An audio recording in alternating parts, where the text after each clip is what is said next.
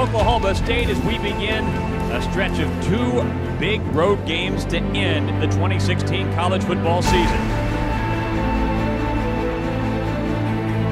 Today, the Cowboys look to keep their hopes of a Big 12 Conference title alive as Oklahoma State takes on TCU in Fort Worth.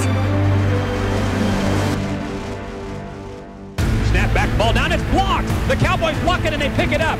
Running on the near side, Kirk Tucker has it, surrounded by frogs, and he's knocked out of bounds at the 30. I think Vincent Taylor got another one. Throws it deep down the near side for Chris Lacey. He makes an over-the-shoulder catch. Throws over the middle toward the end zone. The pass is caught by Chris Lacey. Pistols firing. Hands it off to Hill. Hill, big hole right side. Hill out to the 20. Hill on the loose to the 30. Spins free, hit in the backfield. Hit again, being chased. Now he's struck down and sacked back at the 48-yard line. Traylon Weber finished him off. Carson running hard to the 15. Bounce off a man to the 10. Carson on the loose and into the end zone. A powerful touchdown run by Chris Carson. Fires far side and it's intercepted. Lindsey Pipkins, his first interception as an Oklahoma State Cowboy. Hicks takes a snap. Runs straight ahead. Hit in the backfield. Bounces free. Hit again and he stopped. He didn't make it.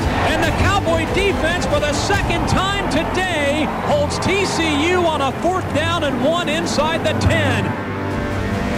Chris Carson is playing like a young man possessed. Defenders have lied in the wake of the power of Chris Carson. Takes a handoff, keeping it. Mason inside the 5, and he runs untouched into the end zone. Pistols firing. Second TD run of the game for Mason Rudolph. He's back to pass. He throws over the middle, and it's intercepted. A diving interception by Justin Phillips.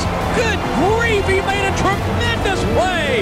31-6, Oklahoma State rolls over TCU. You will play for the conference championship in Norman, and you sent a message in handing them their most lopsided home loss in the last 20 years. I think you have sent a very strong message